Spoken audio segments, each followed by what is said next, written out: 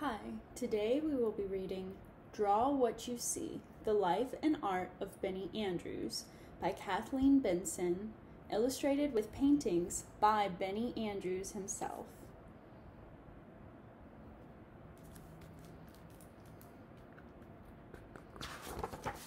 Draw What You See, The Life and Art of Benny Andrews.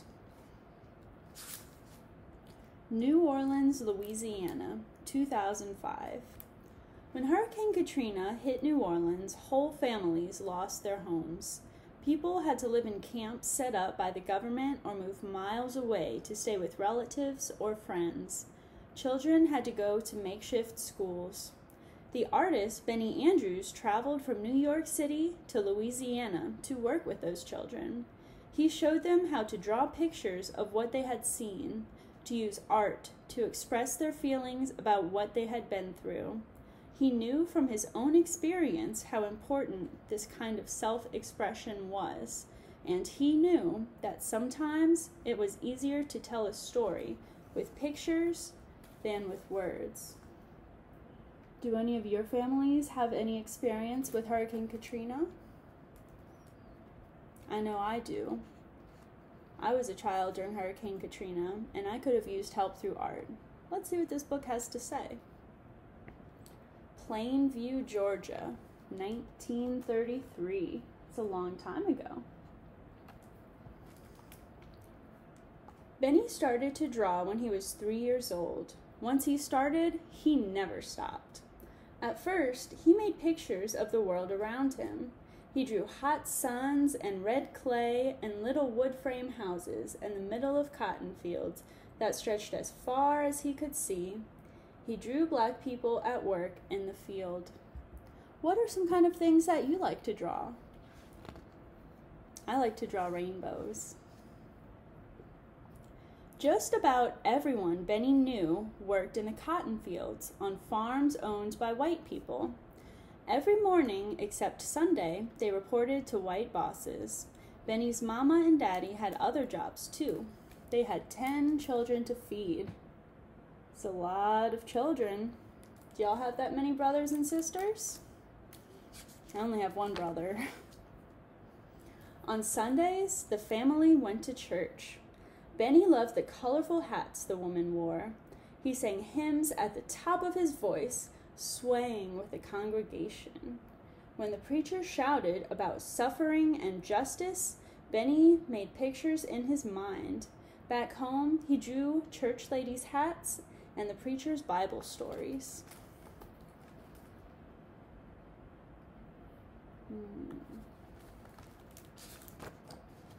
In grade school, Benny was always the class artist. He copied the comics from the daily newspaper. He drew the stories he heard on the radio and the stars in the movies he went to see in town on Saturdays.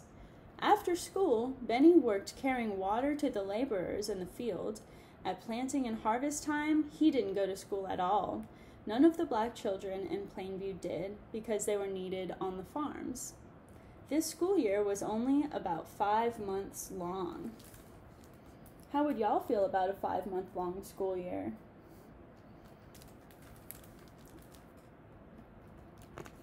I would definitely miss y'all. At the time they were teenagers, most of Benny's friends went to work in the fields full-time. But Benny was miserable there.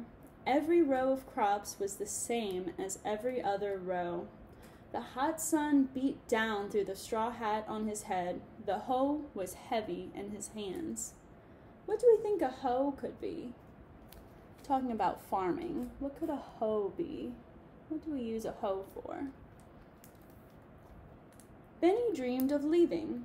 He did not have a clear plan, but he knew the first step was to attend high school. He was glad when his mother made arrangements with their farm's boss, Mr. Will, so he could go. See, he valued education very much.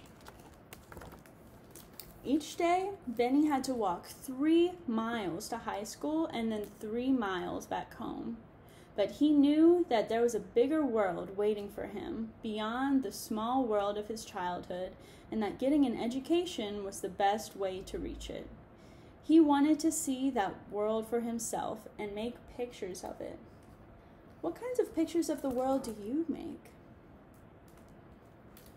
Benny graduated from high school, and with a scholarship from the local 4-H club, he went to a small college for black students.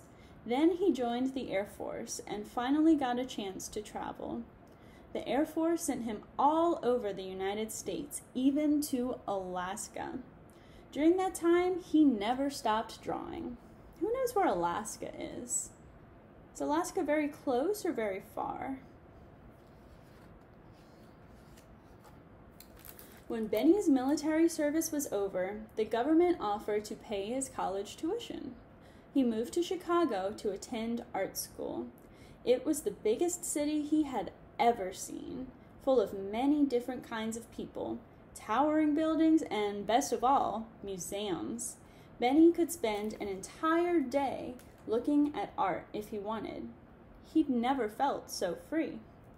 Home was always in his heart, but Plainview, Georgia, and the white bosses and the black farm workers and the rows of crops, all the same, were far behind him now. Have y'all been to any interesting museums? I like the NOMA in City Park. Benny was inspired by the people around him, and people were what he wanted to draw. He especially liked making paintings of the jazz musicians in the city's many clubs and cafes. He loved meeting them and listening to their music, and he learned how to show the rhythms of their songs in his artwork. With lots of practice, he became a master at capturing movement on the still canvas. Wow, that sounds hard to do. Benny also made pictures of the ordinary people he saw, like the janitors who worked at his school. He liked to think of himself as a people's painter, and he discovered that sticking pieces of paper and canvas on his pictures made them seem more textured and real. Ooh, so he's coming up with his own kinds of art forms. See how he kind of captures the movement in this picture right here? Very talented. After art school, Benny moved to New York City and became a working artist. He had so many stories to tell. He began to create a series of paintings about his childhood in Georgia. Making several pictures based on the same theme was a whole new way for him to tell stories with his artwork. He painted the people on the streets of Harlem, the happiness and sadness that he saw, and the demonstrations that marked the beginnings of the civil rights movement. This is his time in New York City. Benny fought for equal rights for African Americans, especially artists. He protested against museums and galleries that did not exhibit the work of women and people of color. He formed a group that helped organize exhibitions of artwork by those who were often excluded from the art world. Benny also began to teach, first at a community center and then at a college. He took his students to a prison to teach art to the inmates. He believed that art was for everyone. Have you ever felt excluded? Sometimes I do, but it's really nice when people include you. Benny Andrews worked hard his entire life. All that work paid off. He became a respected artist. His paintings were shown at big museums, art galleries, community centers, and colleges. He made pictures for children's books. Benny's success made him even more determined to help others and to share his love of art with them. He continued to teach people from many different backgrounds to use art to tell their stories, and to start, as he did, by drawing what they see.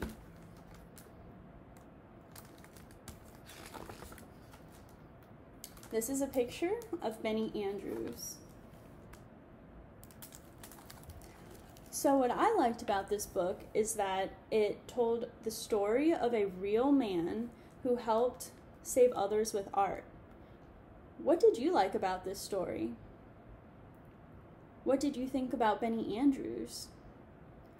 How can we use this book as an art project to draw what we see in the world around us? Thank you for listening.